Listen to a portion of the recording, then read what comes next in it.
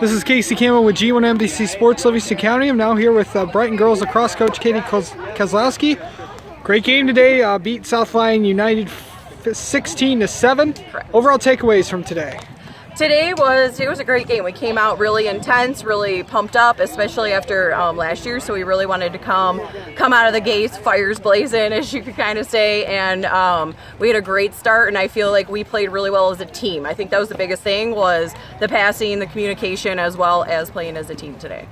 Who stood out for you guys today?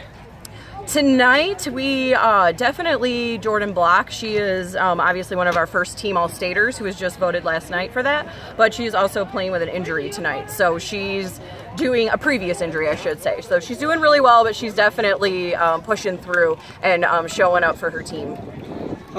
You guys got Pioneer on Wednesday? Correct. What does Pioneer bring to the table that is going to be a tough opponent? What do you guys have to work on in practice?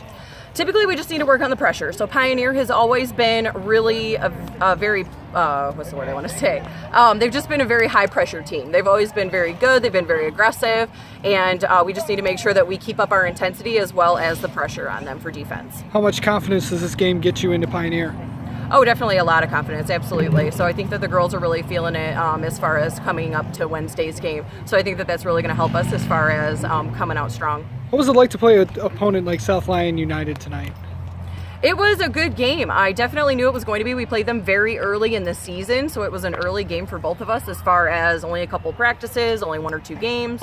So I knew that this was going to be a really good game, especially after hearing South Lyon beat Heartland. I knew that that was definitely going to be a little bit more challenging for us. I knew that they grew as a team, especially their goalie. I believe she was voted second team All-State last night, so they have a great goalie. Knew that it was going to be a lot harder for us to have to move her around.